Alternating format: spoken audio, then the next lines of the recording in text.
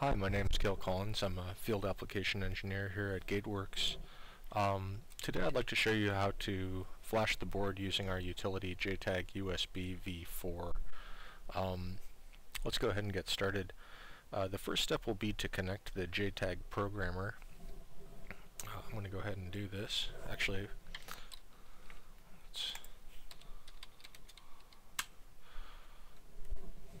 so here I am connecting it. And you can see it came up as an FTDI USB serial device. So the first step is going to be to remove the FTDI SIO module that's loaded when the programmer is connected.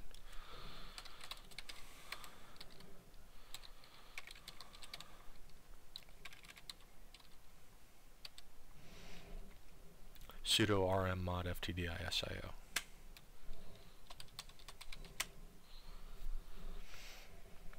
So the next step will be to download the firmware we want to program. I'm going to go ahead, we'll do two firmwares today. We'll do both the bootloader and the GSC, and I'll show you how to create a bin file at the end. So the boot firmware you can find on dev.gateworks.com, and then in this case I'm using Ventana GW5514 with the GW16111 expansion module. So this uboot_spl.bin file is good for all Ventana boards. It's not dependent on what your flash geometry is, and this is great if your board is powering on but you can't maybe get output from it. This would be a great place to start flashing this firmware. So I've already downloaded JTAG USB v4. You can get that off of dev.gateworks.com also. It's in the JTAG folder.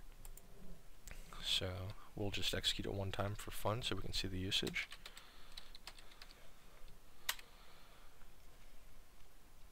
And you can see mine has a relatively recent build date. That's going to be something to check if you're having difficulty flashing the board.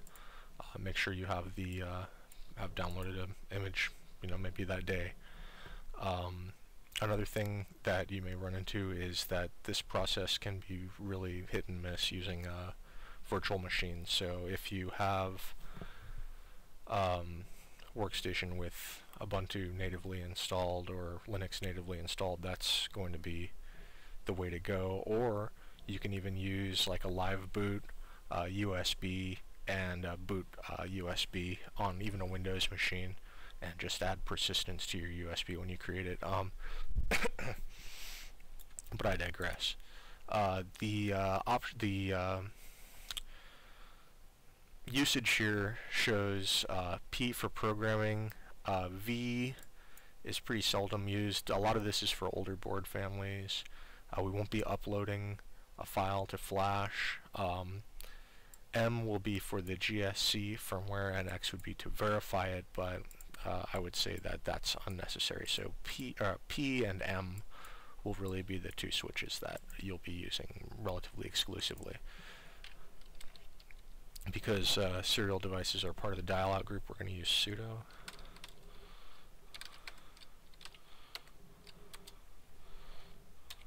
And my firmware that I just downloaded. You don't have to do this, but I like to redirect error to standard out, I like to redirect error to null.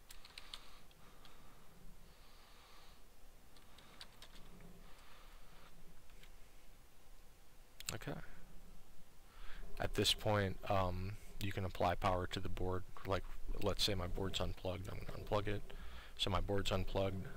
I'm going to go ahead and plug my board in, and I'm going to kick this off.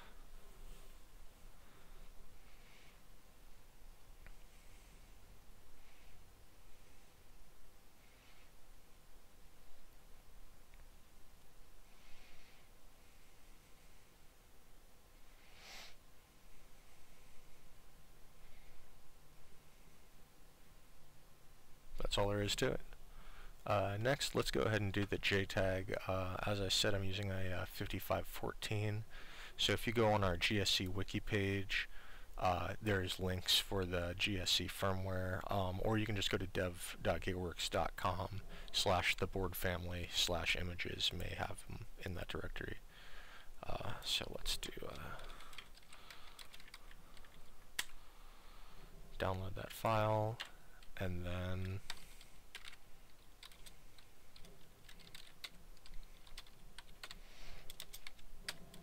M for the GSC.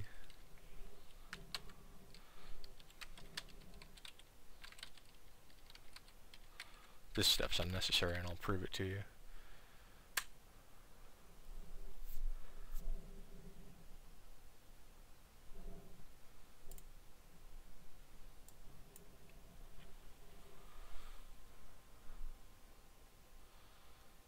Some of the other programs we have will just spew all kinds of gibberish onto the screen, and I'm just in the habit of using that, and it doesn't hurt to use it, or you can not use it.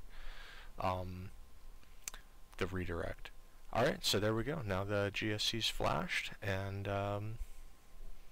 we can go ahead and continue using our board. The last thing I'd like to demonstrate is how to create your own bin file. So bin file is composed of uboot, SPL, and a UBI. So we're going to go ahead and we're going to get... I've already downloaded make image JTAG. You can get this off of dev.gatewworks.com. I think it's in the JTAG folder. I can put a link in the description. So here we go, and here's the usage, and it just shows that you'll start with the SPL, the uboot.img, and then finish up with the UBI. There's a lot of different ways to use this program, and we spell it out pretty well on our wiki. So the first step is to get the uboot image.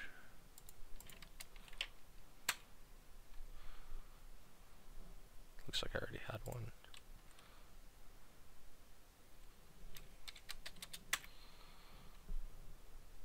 We'll get the SPL.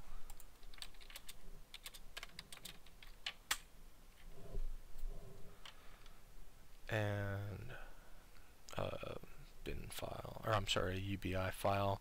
This board has a large flash geometry. You can check that in the bootloader by executing the command nand-info. If it says 256, you're going to use large. If it says 128, you're going to use normal. In this case, my board uses large.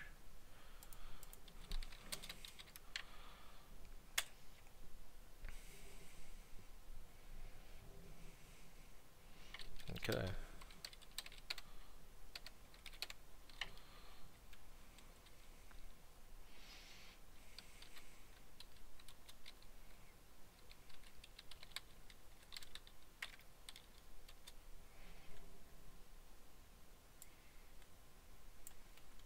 And then redirect that to the file name you want to use. We'll call it test.bin. That's it. Now if we want to flash that, we can do it with JTAG USB v4.